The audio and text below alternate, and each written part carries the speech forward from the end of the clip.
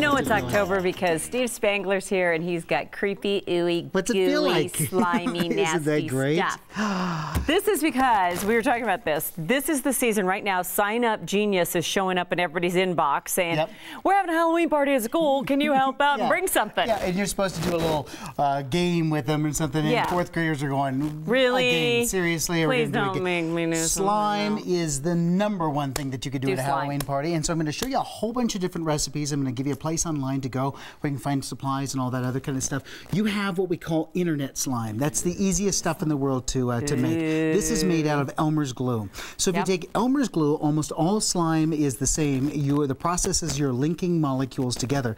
So when you take Elmer's glue, we put some in the bowl, add a little bit of water, and then this is the secret for slime, right there. Good old-fashioned borax. Mule Team Borax. What do you use it any other way? So this is Mule Team Borax. Borax is called sodium tetraborate.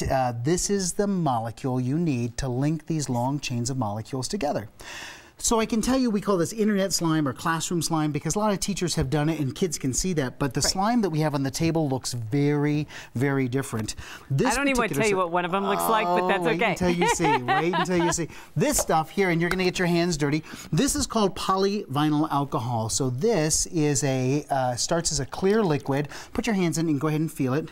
Oh. Yeah. So it's not slimy. Well, it is kind of slimy, but it doesn't hook together. No. So we're going to need to have our cross-linker to be able to all. hook it together. So watch this. I'm going to pour in some of the borax solution. Now get your hands in, really mix it immediately. Oh, there it is. Look at it, pull it out and see. Up for me there already. it is. Oh, and really get in there and mix it around. Yes, you're doing great. And now, yes, pull this out and see what you get.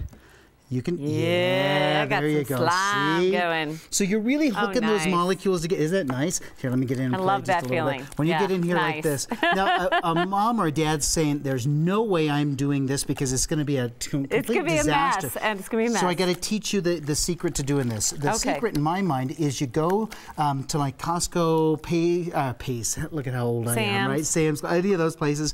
You're going to find cups that have lids on them. So you know these little cups that have a lid on them. You can now put the PVA in here. You can put a little of the borax in there. And now what we have is shaker slime, right? So pretend like we were making it this way. Now they take it and the kids take it like this and they shake it. So now they keep it in one place. Got it? And now when they pop it out, bingo. You've got it. Look at this. This is the greatest slime in the world. And let me tell you why every fourth grader in the world likes this slime. Kim, do it with me. Hide it in your hand. Hide it in your hand. And then you do this. Like this. See, isn't that great? So every fourth grader loves that. Well, and every 38-year-old loves it too, so it's fun. But why would you make this? Look at this. This is called mix-in time. Everybody's been to a yogurt place. You know what mix-ins are all about. Oh, you bet. So why wouldn't you mix in cockroaches? So this is your cockroach. Yeah, because make it nice. They just so creep me out. I can't even the fake ones. Over here. No, I really can't. They just honestly, give me. No, it's fine. Just touch it. Just no, touch it. I have to feed them to the bearded dragons. They already freak me out. So there's cockroach slime, and then look at what you do. You just take some styrofoam little beads. These are called, you could tell kids these are spider eggs.